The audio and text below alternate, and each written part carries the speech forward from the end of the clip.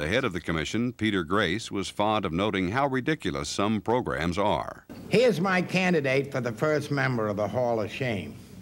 Now, this letter was sent to me by one of our supporters as a glaring example of waste, and it's addressed to the Secretary of Agriculture. It reads as follows.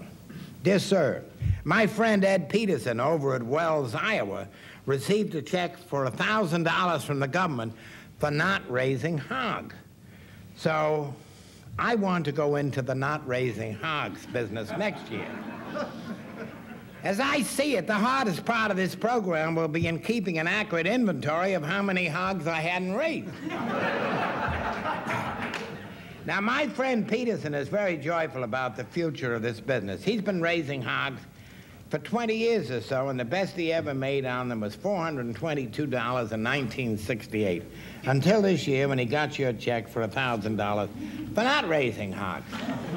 I plan to operate on a small scale at first, holding myself down to about 4,000 hogs not raised, which will mean about $80,000 the first year.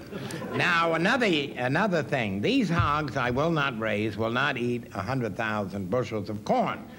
I understand that you also pay farmers for not raising corn or wheat.